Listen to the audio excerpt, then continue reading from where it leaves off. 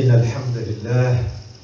الحمد لله نحمده ونستعينه ونستغفره ونؤمن به ونتوكل عليه ونعوذ بالله من شرور أنفسنا ومن سيئات أعمالنا من يهده الله فلا مضل له ومن يضلل فلا هادي له وأشهد أن لا إله إلا الله وحده لا شريك له وحده في ذاته ووحده في صفاته وأشهد أن سيدنا محمدا عبده ورسوله أرسله بالهدى ودين الحق ليظهره على الدين كله وكفى بالله شهيدا فصلى الله عليه وعلى آله وأصحابه وسلم تسليما كثيرا أما بعد فإن خير الحديث كتاب الله وخير الهدي هدي محمد صلى الله عليه وسلم وشر الأمور محدثاتها وكل محدثة في الدين بدعة وكل بدعة ضلالة وكل ضلالة في النار. عباد الله أوصيكم ونفسي بتقوى الله. عباد الله اتقوا الله. يا أيها الذين آمنوا اتقوا الله حق تقاته ولا تموتن إلا وأنتم مسلمون. يا أيها الذين آمنوا اتقوا الله ولتنظر نفس ما قدمت لغد واتقوا الله إن الله خبير بما تعملون. يا أيها الذين آمنوا اتقوا الله وقولوا قولا سديدا يصلح لكم أعمالكم ويغفر لكم ذنوبكم ومن يطع الله ورسوله فقد فاز فوزا عظيما. وبعد فقد قال تبارك وتعالى كما ورد في سورة الأنبياء بعد أعوذ بالله من الشيطان الرجيم وما أرسلناك إلا رحمة للعالمين. صدق الله مولانا العظيم. رب اشرح لي صدري ويسر لي أمري واحلل عقدة من لساني يفقهوا قولي. Brothers and sisters, Assalamu alaikum wa rahmatullahi wa barakatuh. And as you all know, this is the month of Rabi'ul Awwal. This is the month the Prophet sallallahu alaihi wasallam was born, and it behooves the Muslims to commemorate his legacy and remember him in such dire times. The Prophet sallallahu alaihi wasallam, as Allah testified himself regarding his exemplary character, وَإِنَّكَ لَعَلَى خُلُقٍ عَظِيمٍ. وَإِنَّكَ لَعَلَى خُلُقٍ عَظِيمٍ. You stand on this high standard of character, on that exalted standard of character, O Prophet, O Muhammad sallallahu alayhi wa sallam. And that's why we talk about his life, his legacy, not just because he is our Prophet or the Prophet of Allah Subhanahu Wa Ta'ala, but because he is our example. He is our role model. لَقَدْ كَانَ لَكُمْ فِي رَسُولِ اللَّهِ أُسْوَةٌ حَسَنَةٌ. Indeed, in the person, in the messenger of Allah, there is a good example. So the idea is to recap, to learn more about the character of the Prophet, how he was sent as a mercy to the world, and how we as followers of Muhammad sallallahu alayhi wa sallam must have those traits and those characteristics, must have the attitude of Muhammad sallallahu alayhi wa sallam, and how he behaved. According to Ali radiallahu anhu, he described him in the following words. He says, in terms of giving, and please, when I relate this, it's not just relating something that, we are recounting his legacy, but rather to look into ourselves and see what of what I will be sharing with you we are doing, and praise Allah for that, and where we are short, and pray that Allah Subhanahu Wa Ta'ala give us the ability to fulfill and to do what the Prophet sallallahu alaihi wasallam did, because he is the best of all humanity that has set foot on this earth. So Ali radiallahu anhu, he describes the Prophet sallallahu alaihi wasallam in this way. In terms of giving, the most generous of human beings. In terms of his chest, the most broad-chested of human beings. In terms of linguistic, the most righteous of human beings. In terms of keeping his promise, the most loyal of human beings. His nature is the softest of all human beings. In terms of etiquette, the most honorable of human beings. Whoever saw him for the first time would be scared of him. Whoever chatted with him would love him. So this is according to Sunnah al-Tirmidhi, how Ali radiallahu anhu described the Prophet sallallahu alayhi wa sallam. May Allah enable us to follow him in these different traits. Allahumma ameen. And after he died, his wife Aisha radiallahu anha, the mother of the believers, was asked. She was asked, how was the Prophet sallallahu alaihi wasallam at home? They saw him out in the market, they saw him in the masjid, they saw him outside of his home, but they wanted to know how he was at home. So she answered, she said, he was happy to do his work himself. Though his friends were ready to do his works, he did not want them to do those things for him. While at home, he mended his clothes, his own clothes, he used to sew them. Swept the house, milked the goats, tethered the camels and fed them. Moreover, he mended his shoes and leaking water skins. Helped the servants and kneaded dough with them. He carried the food from the market himself. And when someone said, "O Messenger of Allah, let me carry them," he would reply, "Every believer should carry his own load himself if he can." So you can see how simple of a man he was, and this is something for us to learn. These great, the great attitude of the Prophet at home. He was not bossy. He was not a dictator. He was humble. He helped. He shared in the chores of the house. He was a partner in the home. And so he lived a very simple life. Umar radiallahu anhu, once when he entered his home, and you know, the Prophet was married to Hafsa, so when he entered the household of the Prophet sallallahu alaihi wasallam, he was sleeping. So he noticed certain things, you know, on the side, water skin on that side, and he was careful not to make noise because the Prophet was sleeping. But then the Prophet arose from his sleep and he looked at him, and Umar started crying. And the Prophet inquired, he said, "Why are you crying, O Umar?" He says, "Well, the Caesars of Rome and Kisra Persians have all these mansions and palaces and lavish places to sleep and get comfort on. And look at you, you are the Prophet of Allah, you are the Messenger of Allah. If anyone deserved such a thing, it would be a Messenger of Allah." So the Prophet sallallahu alaihi wasallam, he looked at him and he says, "Oh Ibn al-Khattab, don't cry." And then the Prophet sallallahu alaihi wasallam smiled at him, and he recited this ayah from Surah Al-Ankabut, وَمَا هَذِهِ الْحَيَاةُ الدُّنْيَا إِلَّا لَهْوٌ وَلَعِبٌ وَإِنَّ الدَّارَ الْآخِرَةَ لَهِيَ الْحَيَوَانُ لَوْ كَانُوا يَعْلَمُونَ. He said, he quoted the ayah from Surah Al-Ankabut, what is this life of this world but amusement and play, pleasures of this world? But verily, the home in the hereafter, that is the life indeed, if they but knew. In other words, he says, we're not here for comfort. This is the abode of toiling. This is the abode of working hard. This is the abode not of resting. Resting will come when we go to the next life, Darul Baqa, the everlasting life, paradise. Allahumma ja'alna min ahliha, Allahumma ameen. And then he made a remark to Umar radiallahu anhu. He said, "Do you not want, O Umar, this world to belong to them and the hereafter to us?" So think about that. Think about that for a moment.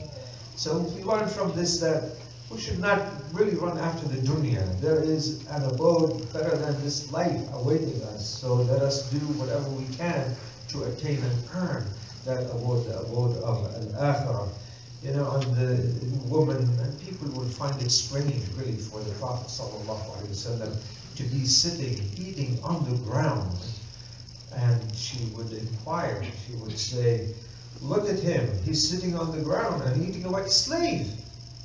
And the Prophet would smile and he will answer, he says, can there be a better slave than me?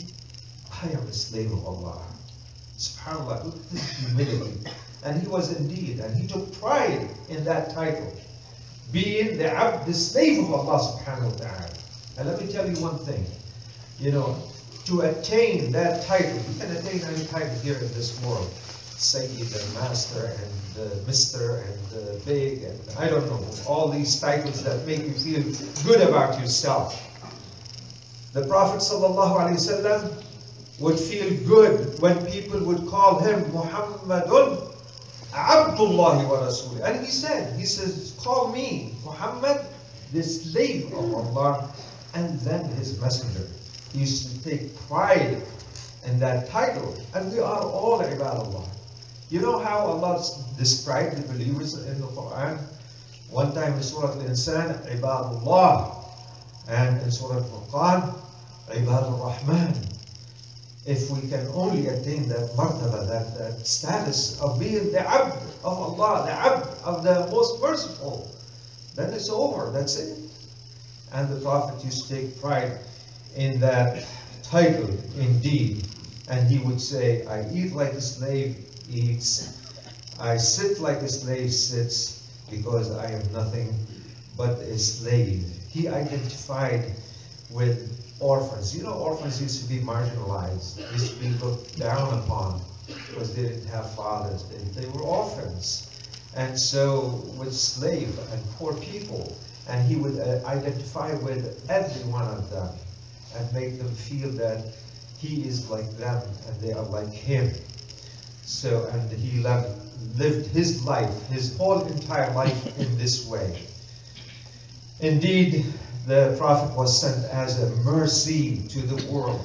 And just to share with you a few examples that are related in his seerah. For example, he was definitely, most certainly, very kind and very compassionate toward the believers, all of them.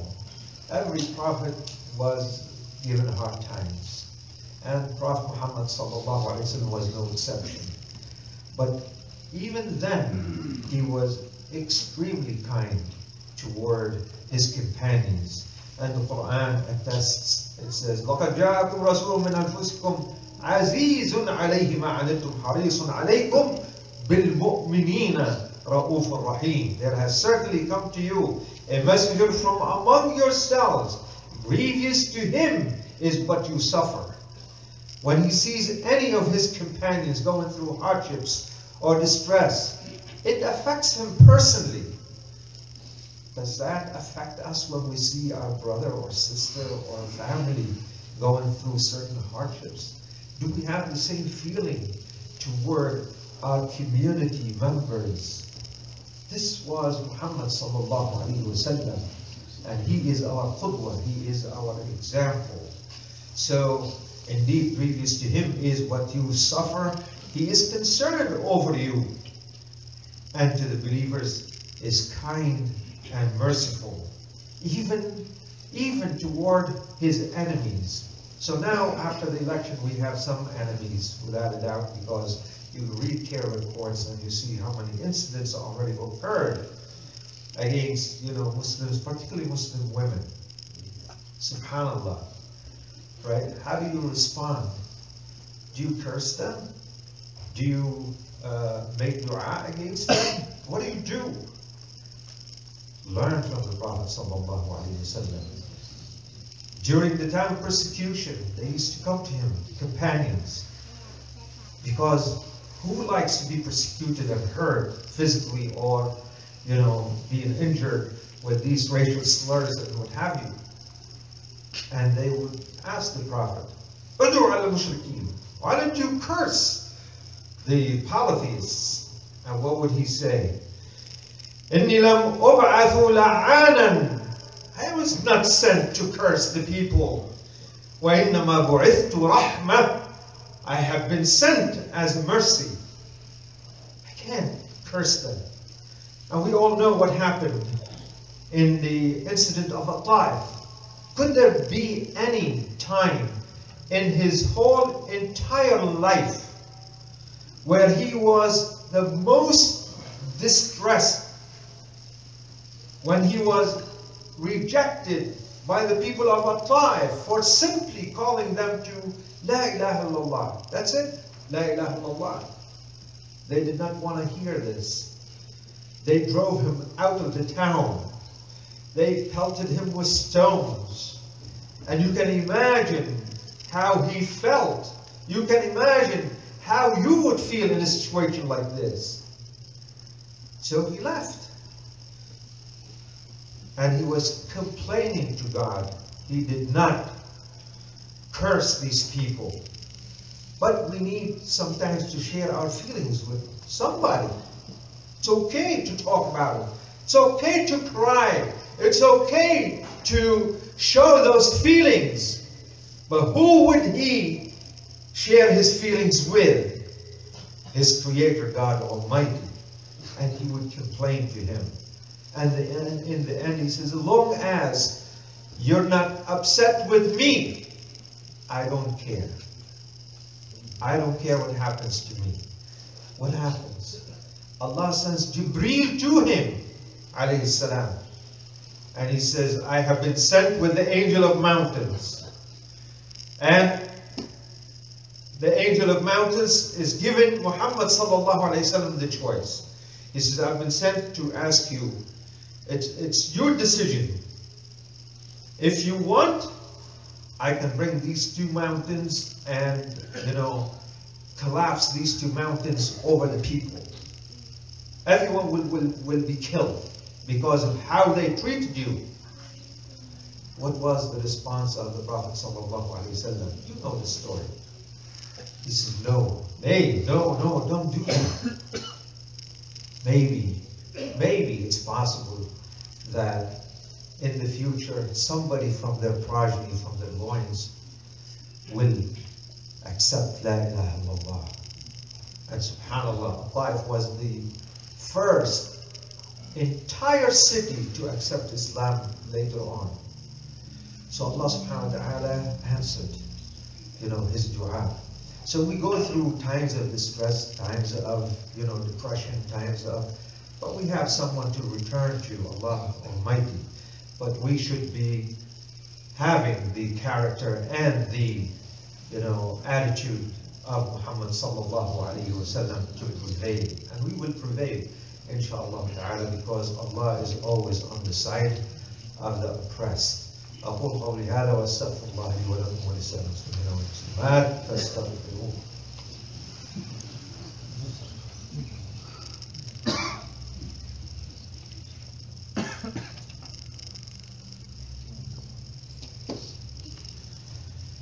بسم الله الرحمن الرحيم الحمد لله رب العالمين والصلاة والسلام على سيد المرسلين وعلى آله وصحبه أجمعين. If you can come close and have the brothers find the seat in the back, that would be good. So, وَمَا أَرْسَلْنَاكَ إِلَّا رَحْمَةً لِلْعَالَمِينَ. We have not sent you but as a mercy to the worlds. And he was not only merciful to people, he was merciful to literally everything in this world. لِلْعَالَمِينَ, to all the worlds, including animals. Sometimes, we put the animals, animals have feelings. I'm sure you probably have seen a thirsty cat or maybe a thirsty dog, how they, their face look so sad that they can't express themselves, but you can literally tell. One time the Prophet ﷺ came to a place with the Ansar, and he saw a camel literally crying, tears coming out of the camel's eyes. And as though the camel complaining to the Prophet ﷺ. So he inquired, he says, who's the owner of this camel? Who's the master of this camel? One of the Ansar came out, and he says, don't you fear God in this camel that Allah has bestowed to you? You own this camel. He wiped his tears, the Prophet wiped the tears of the camel, and he says, it's complaining to me, you keep it hungry and you overwork it. Fear God. Subhanallah. One time, he came in and he learned about some people taking 2 little chicks of a bird out. She just had the birds, and probably the kids are playing with them.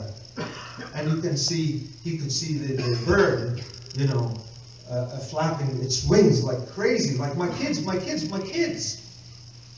And he said, return those chicks back to its mother. Subhanallah. Merciful. And that's how we should be. Kind, merciful, compassionate toward everything, including the environment. I don't know how many of you recycle. You should recycle because it's good for the environment. The Prophet said, sallallahu alaihi wasallam, he says, even if the day of reckoning comes and you see it happen before your very own eyes, and you are planting a seedling, don't stop. Continue planting that seedling. And ironically, he could have said anything, but why seedling? Because we need to plant so we can breathe, so it can produce oxygen for us, so we can keep the environment clean.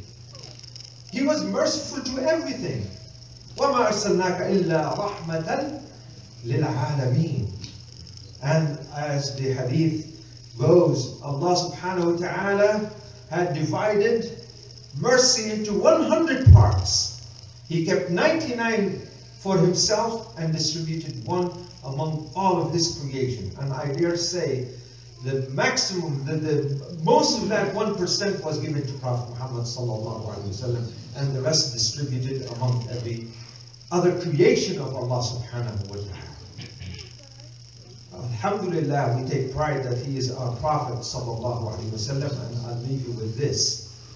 If you truly love Allah and love the Messenger, then follow the Prophet sallallahu alaihi wasallam. قُلْ إِن كُنْتُمْ تُحِبُّونَ اللَّهَ فَاتَّبِعُونِي يُحْبِبْكُمُ اللَّهُ وَيَغْفِرْ لَكُمْ ذُنُوبَكُمْ وَاللَّهُ غَفُورٌ رَحِيمٌ. Say, O Prophet, if you truly love Allah, follow me. Following him, not only in terms of how we dress and how we brush our teeth and how we walk and how he was sent as a mercy to the world. Follow him. He was given the book to take people out of darkness into light. He brought the light of Islam, the dawn of Islam. Never before, no prophet before him was able to establish kingdom of heaven here on earth except him. We have his example. We have the book. We have the light. We have al-huda. We have al-nur. فَاتَّبِعُونِي. Follow me. يُحْبِبْكُمُ اللَّهُ. Allah will love you. And he will forgive you your sins. And Allah indeed is forgiving. He is merciful. May Allah bestow his rahmah upon all of us. Allahumma ameen. إن الله وملائكته يصلون على النبي يا أيها الذين آمنوا صلوا عليه وسلموا تسليما. اللهم صل على محمد وعلى آل محمد كما صليت على إبراهيم وعلى آل إبراهيم إنك حميد مجيد. اللهم بارك على محمد وعلى آل محمد كما باركت على إبراهيم وعلى آل إبراهيم إنك حميد مجيد. اللهم أعنا على ذكرك وشكرك وحسن عبادتك. اللهم أعنا على ذكرك وشكرك وحسن عبادتك. اللهم أعنا على ذكرك وشكرك وحسن عبادتك. اللهم اغفر لنا وللمؤمنين والمؤمنات والمسلمين والمسلمات. اللهم ألف بين قلوبهم واجمع ذات بينهم وثبت أقدامهم وانصرهم على عدوك وعدوهم وارحمنا برحمتك الواسعة يا أرحم الراحمين. وصل اللهم على محمد وعلى آله وصحبه أجمعين وأقم الصلاة. And inshallah tonight I will be here. Thank you so much for